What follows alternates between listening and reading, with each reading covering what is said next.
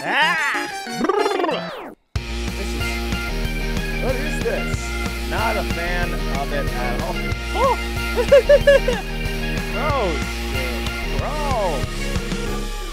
Ladies and gentlemen, my name is Tristan Sartoris, and welcome back to Full Circus. You see that? We flipped it. We don't always do it that way.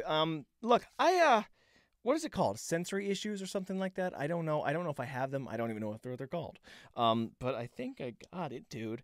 So usually I'm pretty bad at touching stuff like cotton balls, and my own shirt sometimes. Especially the one thing I can't do, like fingernails on a chalkboard, that whole sensory thing, fine. Knife, fork, scratching on a plate, fine. But the idea of biting a cotton shirt, look at that. Goosebumps all over. Oh, I'm just thinking about it. But anyways, dude, it scares me. That's my Halloween, dude. You people are monsters, vampires, kidnappers, arsonists. What are you dressed up as for Halloween? An arsonist. It's very weird. But anyways, yeah, there's a lot of different fears. I fear that, just the idea. So that's scary to me. But the other thing is sometimes my hands get dirty and I can't touch anything. That doesn't have to be cotton at all. Like, I got this wooden table. I got my phone, my laptop. I got a kazoo.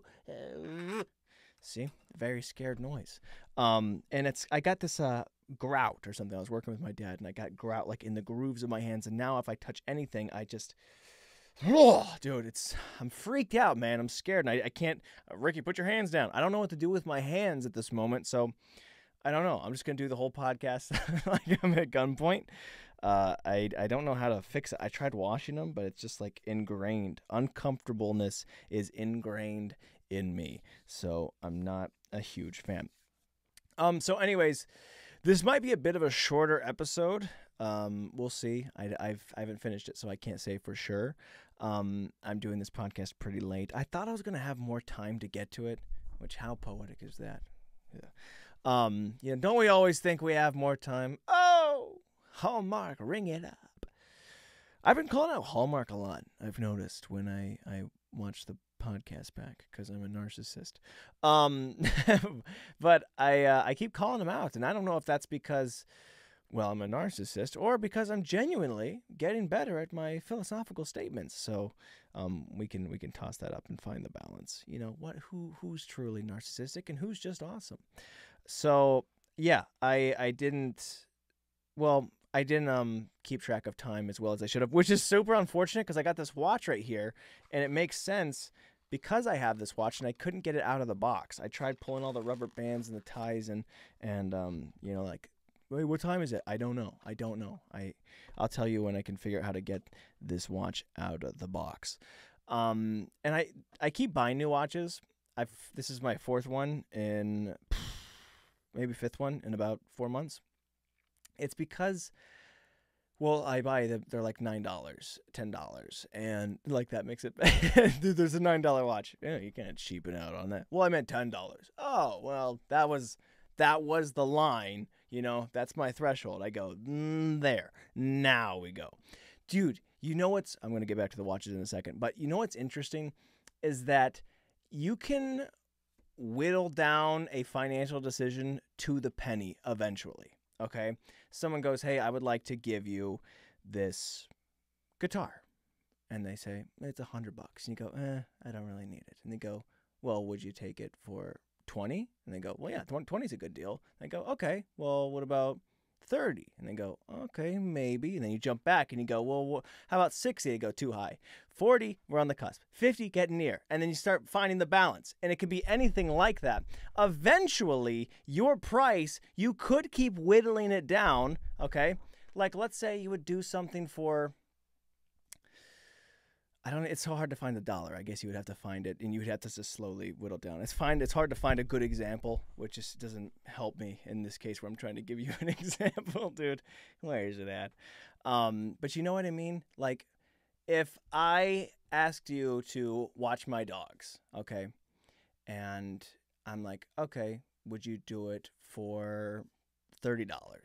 Okay, and you would like to do it for $35, and I go, okay, well, would you do it for $31? And you go, $33, and you go, no, I'm staying firm on $35. And I go, okay, well, would you do it for $34.99? And you go, I guess so. Would you do it for $34.98? I mean, of course. And how many cents could I go away from that before you go, no, that's my line? Is it $34.34? And you go, oh, okay, see, now you're at 66 cents, and I'm feeling like you're trying to get away with something. Where is the line? Eventually, there is a penny involved in every financial decision where you have to go, this is too much, this is too low, this is just right. It's like Goldilocks and the Three Bears, but for wasting money on guitars and dog sitting. So anyways, point is, $10 is a nice watch. And it's so nice that I can't get it out of the freaking box. And I don't have any scissors or anything like that. And I'm okay. I'm not going to spend the whole podcast trying to get out of it because, ironically, I don't have the time to do it. And if I did, I wouldn't know. So, anyways, yeah, I've been working with my dad a lot, man. I've been pretty busy with that. I feel like I haven't slept in 3 days. And I have, dude. I've slept like a baby all 3 of those days, but I'm just feeling pretty tired. But yeah, I've just been working with him a lot, and I haven't fallen off the wagon with my diet. Okay, let me just say that. But I am going to. So I don't know if it's necessarily a fall off the wagon if I sense myself willing to jump. I'm willing to fly, okay? I'm willing to leap off the wagon. Is that as embarrassing? Is it pitiful? Is it shameful when you say, oh, I fell off the wagon? I didn't fall, okay? I freaking skyrocketed. I was like, this wagon is not for me at this juncture. You missed my stop, okay? I'm fine, dieting. Oh, what's that? Some candy. I'm jumping off the wagon. I didn't fall, all right? I consciously chose, or I'm choosing, about to choose, to jump off said wagon. And I know I bring this up on most episodes of the podcast, how I fell off. The truth is that I eat right or clean for like 60, 70% of the time, and then I kind of fall off the wagon. So I'm technically still in the black. My kidneys. No, or is that, can you have bad kidneys from eating bad food? Or is that just for liver and drinking? And you know what?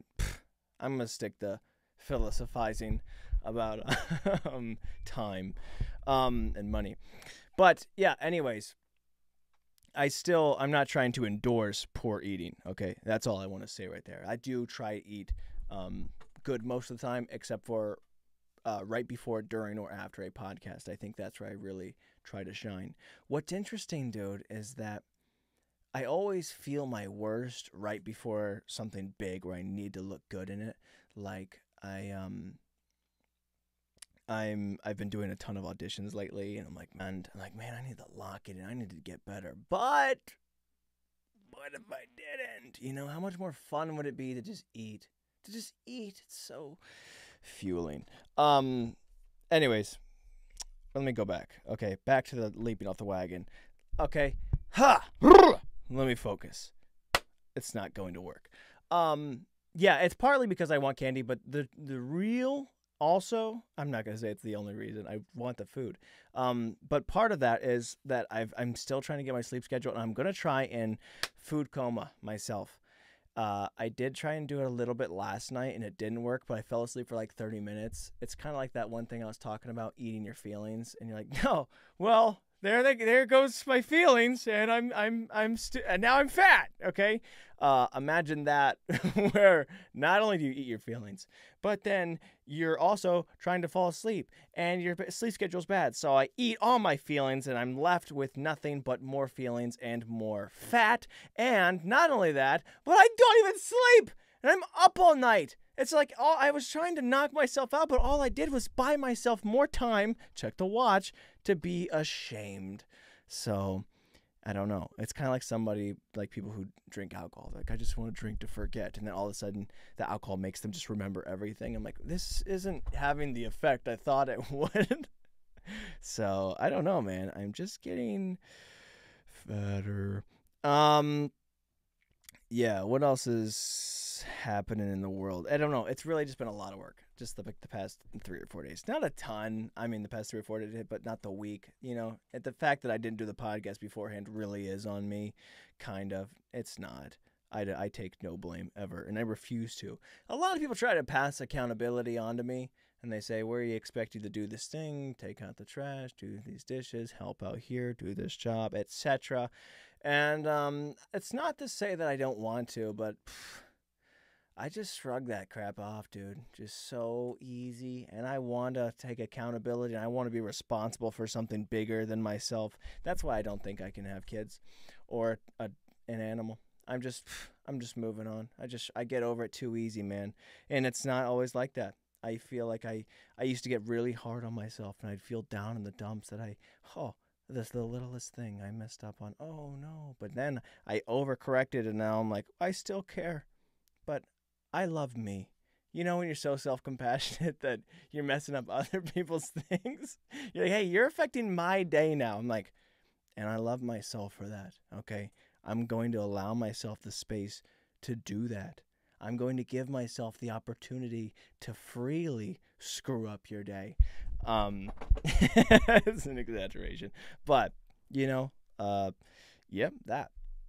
So, guys, I don't know. I wrote down notes, but like really quick right before I started the show. But I was like, it's going to be a short episode. We'll go for like 15 minutes. I'll go through all this really quick, and then, I can get out there and go get some of that candy. But now none of the notes make any sense. And like one of the freaking one, it's the only one written in all caps. It says, bringing back poser. And this is a thought I've had recently, is that I want to bring back the word poser. All right. I feel like it's a good insult to throw at somebody. It's not like stupid or dummy, which is also pretty good. You don't hear dummy a lot. But I feel like poser is you poser. Get out of the way, you poser. What is he posing as? Doesn't matter. It kind of leaves it open to interpretation. I wouldn't mind being called a poser. I don't want to be one, I don't think, but it's just enough. It's like a soft name calling that I think needs to show up more. Okay. I'm, as an aficionado, okay, I'm a savant in the world of insults and name calling. I love to insult people. It's like Tourette's, but for, I don't mean anything by it. I'm a younger sibling. Part of me sees something. It could be a person, could be a street corner. I'm like, look at the friggin' stonework on that, idiot. Like, that thing looks, I'm not even making fun of the guy who did it. I'm just like, the architecture in here, awful. You call yourself a building? And it's just part of me, dude. And I can't stop that. I don't think it's mean, but if it is, I'm going to give myself the space and the opportunity to do that and feel free about that and express myself in that way. Yeah. So the work's been nice. I don't know. Has it? It's just, I do more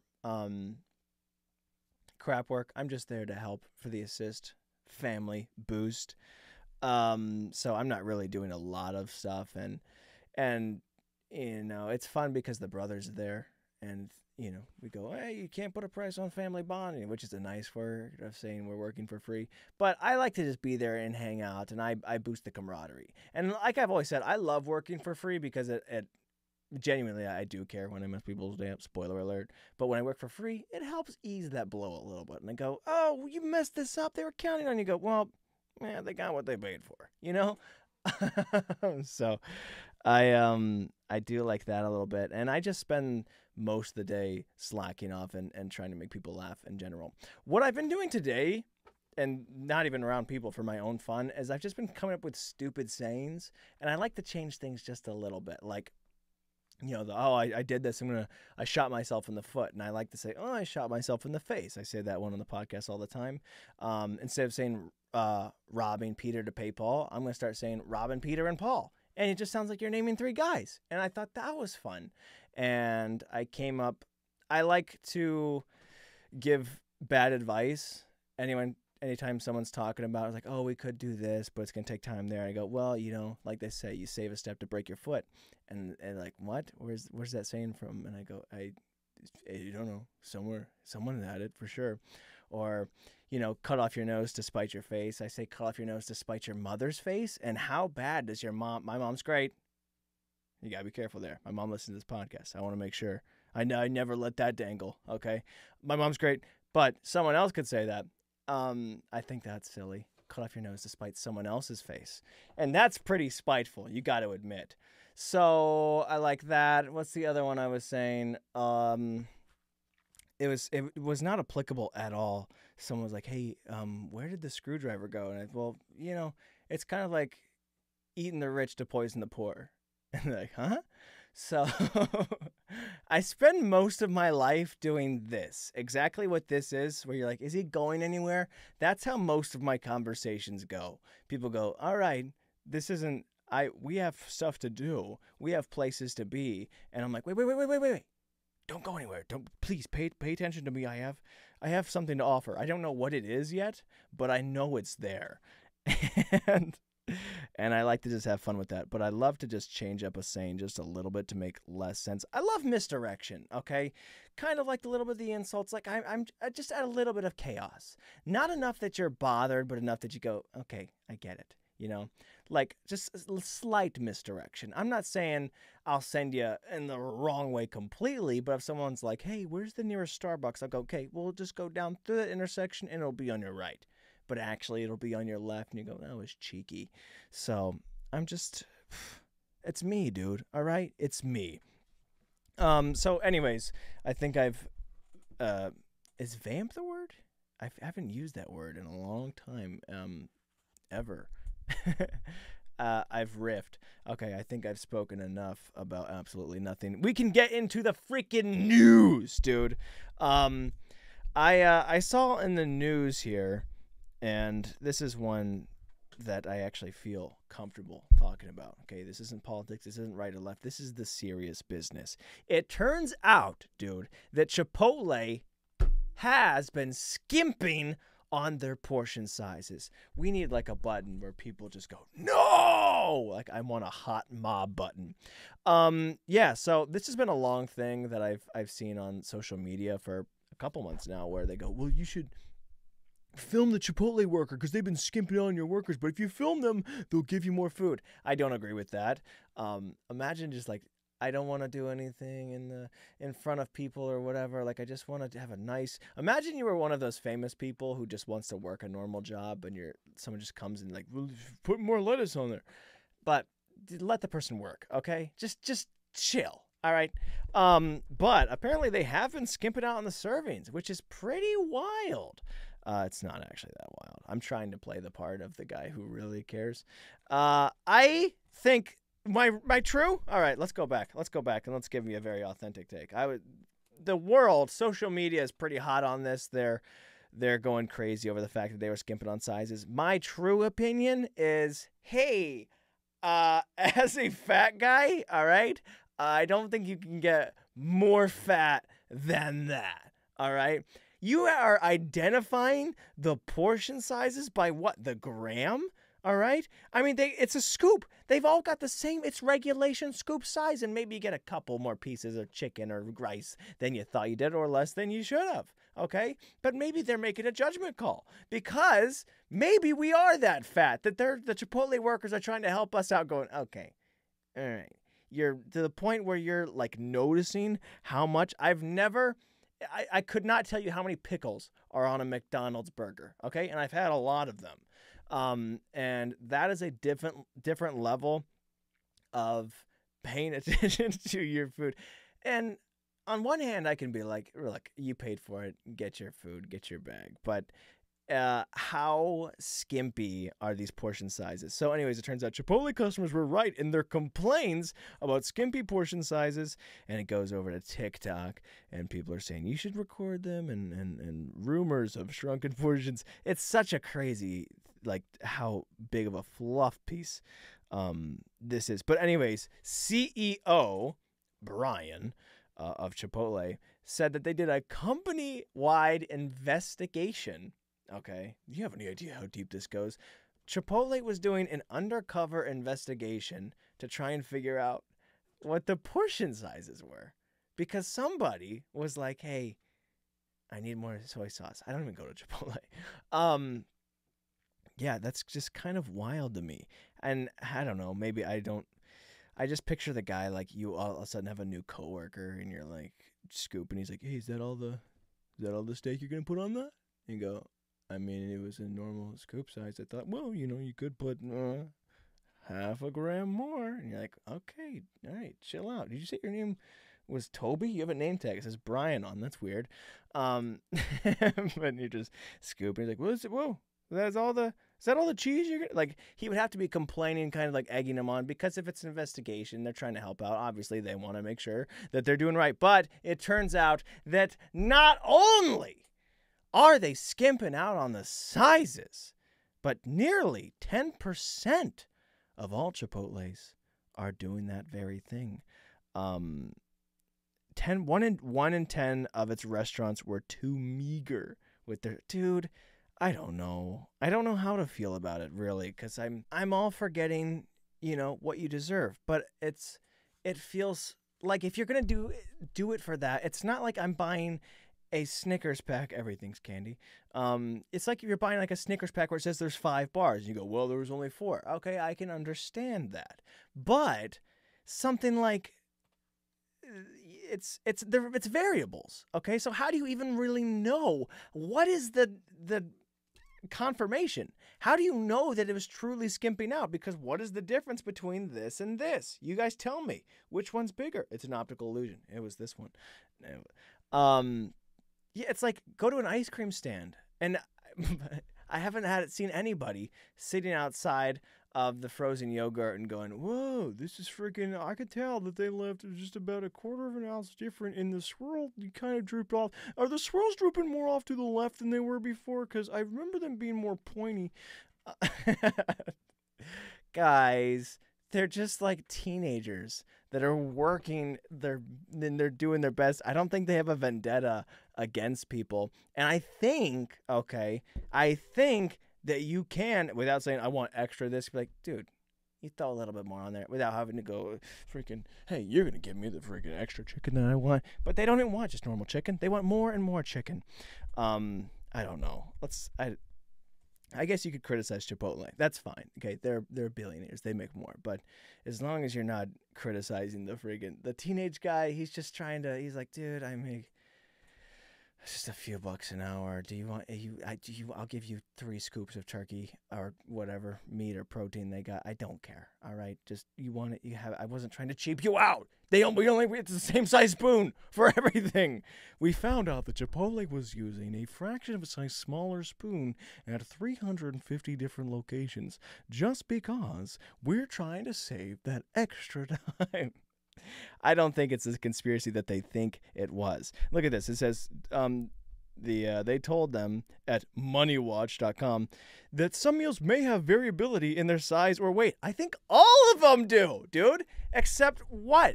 The chip bag, or don't those are pre-made, like those are thrown in there in general. That's crazy. Tell me, these people, the people who are complaining, probably know how many fries come in a small little McDonald's fry, and there's no way that they're all the same. I don't know, guys. I don't get it. It's just, we've always felt the key in equity of Chipotle is these generous portion size. We want to make sure we're executing consistently. I think it's being made to be bigger of a deal than it is. Again, though, I mean, get what you paid for. But it's just, that's kind of silly. All right. Like, I'm all for observation. I'm all for getting your money's worth and then some, but to be like filing complaints and be like, I feel like 10% of the stores around here are skimping, not like we're starving or we can see my bones, but they just feel like, I feel like there was supposed to be another shred of lettuce right there. That's kind of wild to me. Kind of wild. I don't know, man. I don't know. As a master of food and as your resident fat person, because I'm about to jump off this wagon here in a minute, I feel worthy to speak on the criticism of food. You know what? I have these gluten-free cookies, by the way. That was me jumping off the wagon, by the way. That was the start. I don't think I've ever... Jeez. It was a small bite. Dude, I don't care what you want to say about gluten or no gluten. What is the option? 'Tis the choice. 'Tis the question. Dude, not having any gluten makes it like, I don't even know. It's like sawdust. There's so much, and I don't know who made that. Mom, if you made those, they were delicious. If you didn't, those were awful. There's just, I mean, the cookie, it's fine. I mean, the argument against gluten, it's like, do you need it? Do you not need it? Some people are intolerant. I think everybody likes gluten. I don't think anyone's like, well, I don't like gluten. I think it's just one of those things you can't have. It's like lactose intolerant. No one's like, well, I'm not a fan of lactose. They're intolerant to it. I love gluten though. I think it's necessary. And I like things that are gluten-free as well. I'm not one of those people that will have it and go, oh my gosh, there's no gluten in this. This is a problem. I'll still enjoy it, but I'm never going to be like, you can't taste the difference. Yeah, dude, not only can I taste it, I chew it for 4 times as long. And I feel like gluten, it's just, what is gluten, by the way? I don't even know what it is, but isn't it interesting? It's got to be some sort of, I mean, I know it's like a grain, but I don't know exactly what the, well, okay. No, I'm smart, guys, I swear. But what's weird is that you pay more for gluten-free things. It's kind of like my argument against shorts. I don't understand how in the world the economy is getting away with this. Dude, people are trying to fight the fight for chicken or lettuce. Why am I paying 50 cents to $1 more for something that has less gluten? How are you going to take out the good part of a food and then charge me more for it? Okay? It's like those pre-packaged, it's like a Lunchable or something like that. Oh, it's hard. They're pretty cheap. But it's like giving me a bag of Cheetos, okay? And they go, well, these are normal Cheetos. They're $4. And then I have a bag of fat-free Cheetos. And they go, well, these are going to be $6. I go, why? For what reason? I wanted the fat. Why? And now I got to pay more for less of what I wanted? Dude, imagine somebody gave you half a bag of something and then upsold you on it. It's just not right. Anyways, back to the gluten thing at hand. Gluten is a protein found in cereal grains like wheat, rye, and barley. Okay, I knew that. But protein's essential. I do like that. Is something about water added to the grains. It's often needed in bread. It's needed. You get it? Dude, gluten's needed. You heard it here first. Man, I feel like I know it's a late podcast, but I should have put those yellow sunglasses back on because I'm even more just but you know what? I went way longer than I thought I was gonna do. I think that's all I have to say about the podcast and gluten, guys. I'm sorry. I know it's been crazy. I know not a lot of that made sense, but that's what it's like to work with me. All right, this episode. This is what it would be like if I was your coworker. And all the things I'm saying right now, I'm at work as you're listening to this, okay, talking to people and doing all of this shame shtick.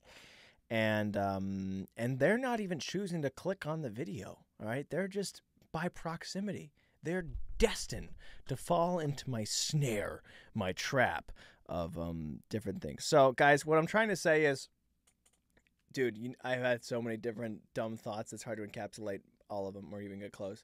Obviously, there's a penny in which you will make a financial decision. Sleep well, jump off the wagon, bring back the word poser, and if you can, make sure to tell Chipotle to stuff it, but not the employees, before you stuff your face. What's up?